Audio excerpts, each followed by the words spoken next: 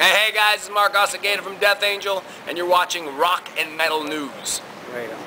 Hey guys, this is Ron from YouTube's Rock Metal News with a Rock Metal News update. Pelican played new songs during their set at the 2013 Maryland Death Fest in Baltimore, Maryland. Check out fan film video in the link in the description of some of their new stuff. A Shinedown member has hinted about the lineup for the 2013 Carnival of Madness Tour.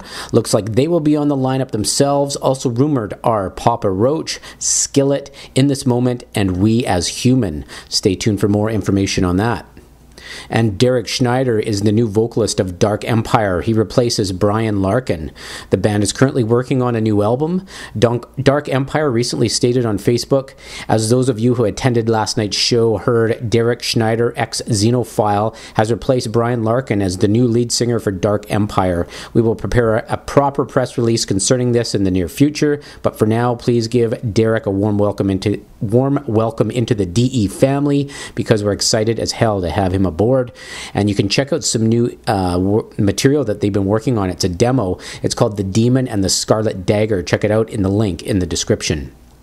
And late Slayer guitarist Jeff Hanneman will have some tribute t-shirts called South Of Hanneman for purchase soon. Place orders by June the 6th to ensure delivery. There'll be 5 different t-shirt designs that will be available. All proceeds will go to whatever Jeff Hanneman would have wanted, and that's to be determined. You can check out the order link in the description of the video, and also you can check out South Of Hanneman shirts trailer.